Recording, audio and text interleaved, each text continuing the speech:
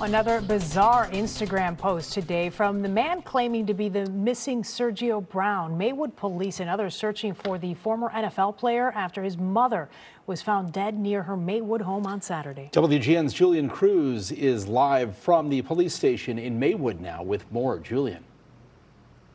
Well, Ben and Lourdes, the search for Sergio Brown intensifying this afternoon with detectives carrying evidence bags searching the home and property of Brown's slain mother, Myrtle Brown.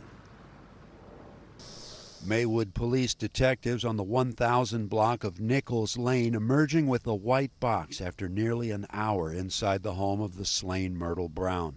The individual letting investigators into the property this afternoon, declining to identify himself as Myrtle Brown's loved ones grieve their loss. These new developments come as investigators no doubt examining the latest Instagram post.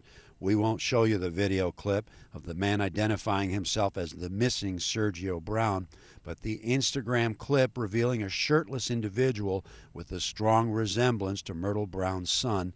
His bizarre social media post today repeating the same words over and over again, the lyrics to a well-known Drake song, saying, quote, "Oh my God, if I die, I'm a legend." The discovery of Myrtle Brown's body stunning friends and family. Her missing son, Sergio, a former Notre Dame football star playing 7 seasons in the NFL.